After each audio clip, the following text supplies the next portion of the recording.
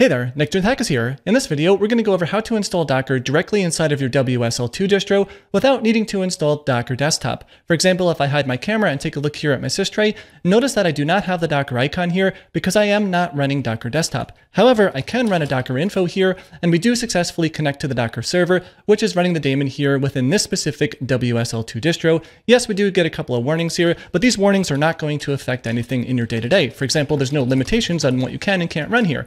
So I've got an example Dockerized Flask app here. I'm just running a Docker Compose up that is using Docker Compose v2. This is connecting to Docker that's running within WSL2. Everything is up and running. If I go to localhost port 8000 here, which is the port that this application runs on, notice that everything operates smoothly here. This is the application running on localhost. I didn't have to do anything fancy to get all this up and running. In fact, yeah, let's go over all the steps here in a second, but I do want to just briefly talk about maybe the pros and cons of why you might want to choose not to use Docker Desktop on Windows. And, this is not because I have some bad blood with Docker. My relationship with them is still very well. I'm part of the Docker Captains program, really like using them, been using Docker since 2014, and I plan to continue on using them for indefinitely, right? The applications and the things that I build completely work. I will use it. But I did recently try to update to the latest version of Docker Desktop 4.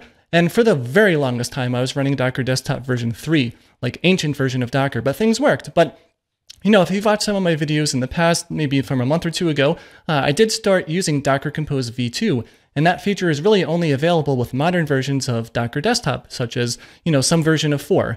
And I don't know, I think it might just be my machine because my workstation is starting to get a little bit crusty. We're talking like almost 8 years old. But, it's got an SSD, it's got a modern CPU, it's got 16 gigs of memory. Nothing runs slow, it runs like a champ, basically, when I first built it. However, Docker Desktop 4, I just had some micro stutters just appearing on my machine all the time. So every time I did anything related to my input devices, like moved my mouse or started typing in my keyboard, then I would get these stutters where it was like my machine was just coming unresponsive for, 500 milliseconds. And it was happening basically a couple times per minute. It was just like a complete stutter, machine would lock up, and then it would come back to normal. And I didn't completely debug the problem down to like the exact version of Docker Desktop that was the issue, or, what component of Docker Desktop was messing things up. But when I was running the newest version of Docker Desktop, these micro stutters would happen. When I stopped Docker Desktop, they would go away. I've also never experienced these micro stutters on this whole machine in the entire 8 years of using it. So that just led me down a path of wondering, like, can I actually get Docker installed running on WSL2 without needing to use Docker Desktop? And I found some solutions on the internet, tweaked them a little bit, and here we are. And by the way, it's going to be pretty easy to get this going. Like, you basically just follow Docker steps for installing Docker on Linux for whatever distro you have in WSL2, and then you drop in like a 5-line shell script in your profile file, and you're good to go. You won't need to tweak or mess with anything crazy with like systemd or anything like that. And we're going to get to those details here. But I just wanted to give you a quick warning, or not a warning, but maybe a pros and cons on why you might want to consider still using Docker Desktop on Windows, or maybe you're like me and you take a more pragmatic approach where, if things can work without it, then maybe you're okay without it. And by the way, all the clients that I work for, some pretty big organizations, we definitely pay for Docker Desktop licenses. We got folks running on Mac OS, Windows, et cetera, et cetera. So this has nothing to do with Docker's pricing schemes or changes around needing to pay for Docker Desktop. And, I forget the exact thing from their fact, but if your company is generating 10 million plus revenue, paying them $7 a developer for a Docker Desktop license plays absolutely zero role in my decision not to use Docker Desktop. I want to be very clear on that one. I fully support Docker, and I think their pricing scheme is completely reasonable for companies who qualify for needing to pay for Docker Desktop.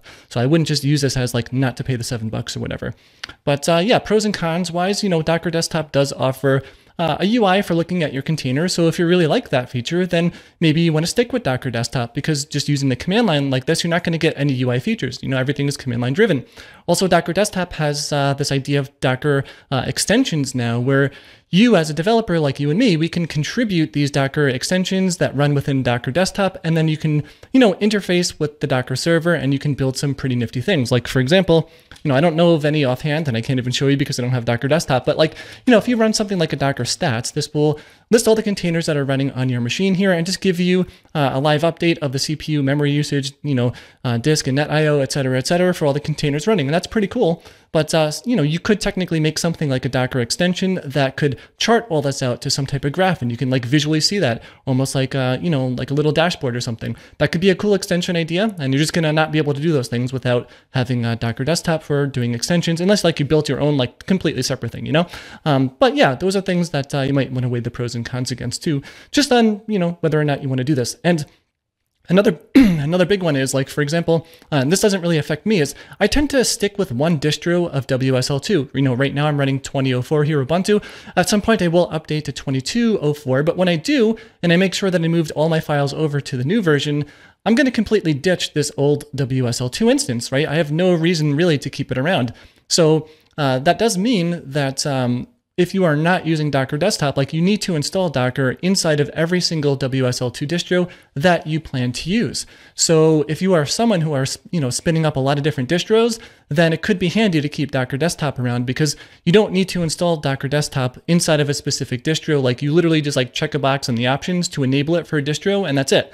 Whereas with this approach that we're going to do here, you'd have to go through the motions of installing Docker in each distro manually. Again, not a big deal for me because I typically only operate in one, but if you're spinning up distros all the time, maybe that's something to think about. Now, there is one last thing to consider here, and it comes down to running Kubernetes. So Docker Desktop makes it really easy to run a single node Kubernetes cluster through Docker Desktop. You basically just enable Kubernetes, apply and restart, and you're good to go. But if you're not using Docker Desktop, then you will need to come up with alternative means to run Kubernetes if that's something you want to do.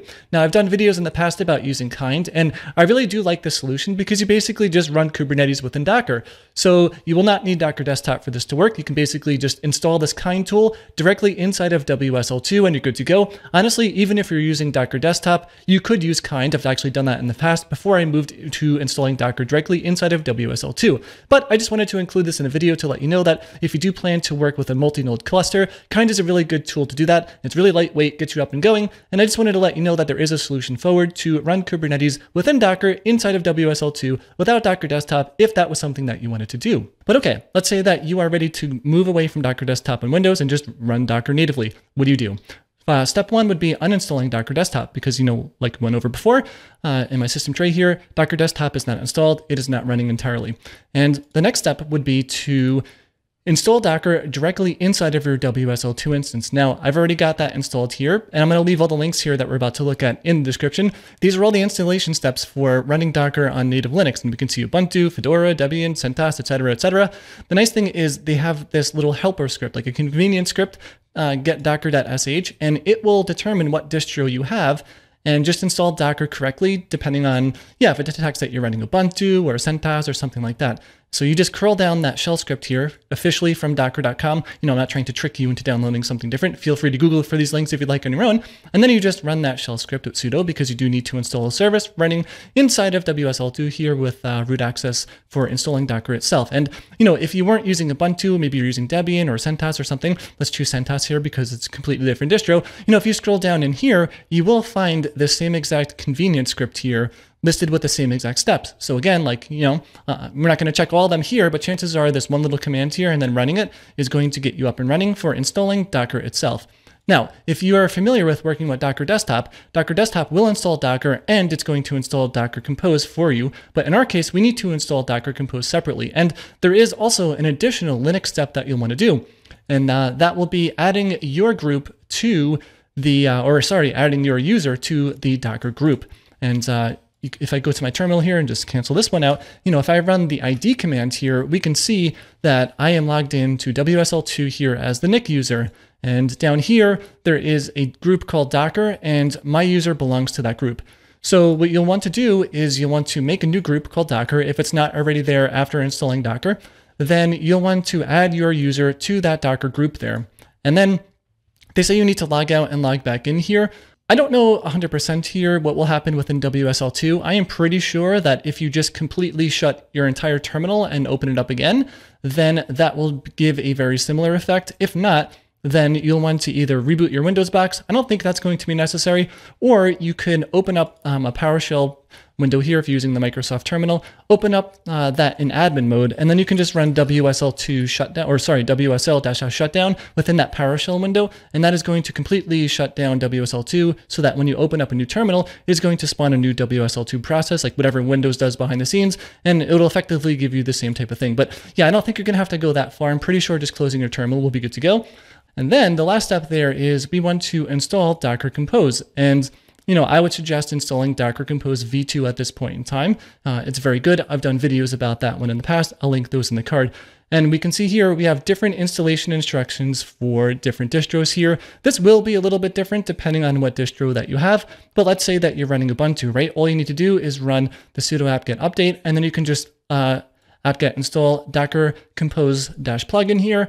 And that's it. You're going to have Docker Compose available to you. And also as a sanity check, you can just run Docker Compose version here. So with no spaces and no double dashes here for the version because it's a Go application. I've also done videos about Docker Compose v2 as well. But yeah, at this point in time, now you have Docker installed. Now you have Docker Compose installed. You can also run Docker without needing to use sudo. That was that second step that we did here, the post-installation steps when you added your user to the Docker group. Now you officially have Docker and Docker Compose installed in WSL2, but there's still one situation here. So normally, if you were to install Docker on Linux, you'd have a systemd set up on your Linux box, and the Docker service would be all set up for systemd so that, when you boot the box up, like everything will be good to go, like it's going to start up. But we're not going to have that luxury in WSL2, at least not right now. I don't know if Microsoft is working on adding systemd to WSL2. They might be. Like, I don't run the preview versions or anything like that. I run the stable version of WSL2 on Windows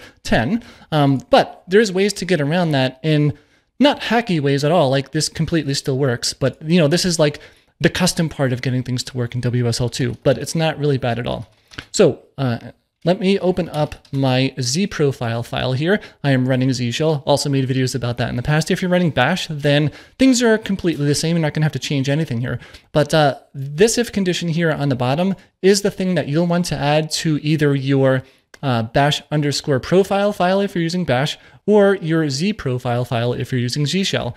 And the basic TLDR here around this, and we'll get into more details of how this works in a second, is, this grep condition here will make sure that this code inside of here will only execute if you are running WSL2. This is important because my .files are up available on GitHub. A number of people use it. I use it on a MacBook for work for some stuff that a company issued a laptop. I run it on a native Linux laptop for my own self. I run it on my main workstation that's running WSL2. So I want this to work in all sorts of different scenarios here. And, we don't want this stuff to run if you're running macOS or like native Linux because it doesn't have to. So yeah, we just make sure that we're running WSL2. And then what we do is we just see if Docker, the actual service, not using systemd, this is using like a initd or whatever. We just want to see if Docker is currently running. So we can actually copy this command here. And then let me open up below. It's just going to be a little bit easier to see both things at the same time. If I run this command here, we can actually see that the Docker service is running. So even if I close my terminal and open it again, it doesn't matter that I'm using tmux. You're not going to have to pay that penalty every time you open a terminal. So you can see here, if I open up a new terminal tab, it's basically instant, right? 100 milliseconds, whatever happens to be. If I open up another tmux pane here, we can see very quick. There's like no delay at all. And the idea here, though, yeah, that's part of what this if condition is doing here. So it's checking to see if Docker is running. And if it's not running, then it will execute one more command here, which is a WSL command. And it's going to operate within your distro that you're currently in. It's going to run this command as root. And what is it going to do? It is going to run a service Docker start. And basically, we're doing, all these redirecting here to def and null because, if you are not running WSL2, you don't want to see any error messages from grep. And likewise, whatever, if you don't have Docker installed even, because again, my .files are pretty generic. You can use them and you don't have to have Docker installed, right? I just don't want to output any messages around like, hey, this Docker service isn't there. Because, if I try to run a command like this here, I have to use sudo in front. But, and also Docker is available. So if I just like put in some nonsense here, we're just going to get like an unrecognized service message. And, we don't want to see that stuff every single time we open a new terminal because on WSL2, this profile file actually gets executed every single time that you open up a terminal. So if I do something like echo cool or something like this with a couple O's, because why not? If I open this up, then you can see that every time I open a terminal, it is executing this.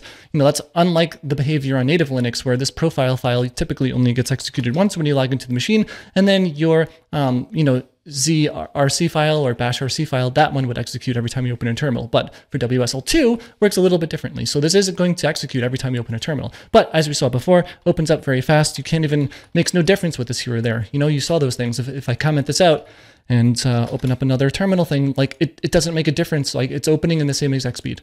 So let me bring that back. Done. Cool. So yeah, that's how basically all of this works. And the idea there is, again, first time you open your terminal, it's going to lag for a little bit while the actual Docker service starts, and then that's it. You're good until you reboot Windows, or maybe, like I said before, if you end up having to shut down WSL2 using WSL2 or WSL shutdown or whatever the heck that command is, like you'd run from PowerShell, then that would also reset things to where this would execute again for the first time. And if you run a ps script on Docker, we can see that the Docker service is running over here.